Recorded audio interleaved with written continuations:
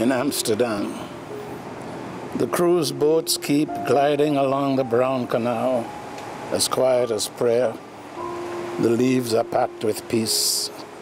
The elegant house fronts, repetitive and banal as the hotel brochure, as still as an altarpiece.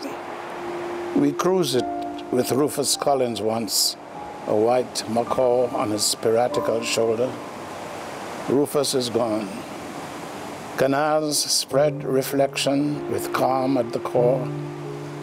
I reflect quietly on how soon I will be going. I wanted the year 2009 to be as angled with light as a Dutch interior or an alley by Vermeer, to accept my enemy's atrabilious spite, to paint and write well in what could be my last year. Silly to think of a heritage when there isn't much, though my mother, whose surname was Marlin or Van der Mont, took pride in an ancestry she claimed was Dutch. Now here in Amsterdam, her claim starts to mount, legitimate, illegitimate.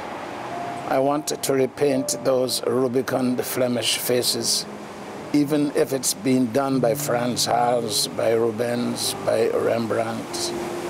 The clear gray eyes of René, the tree shade on this side, the chestnuts that glitter from the breakfast window.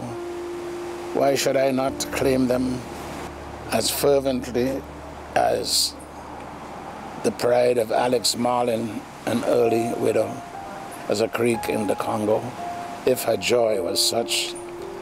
I feel something ending here and something begun. The light, strong leaves, the water muttering in Dutch, the girls going by on bicycles in the sun.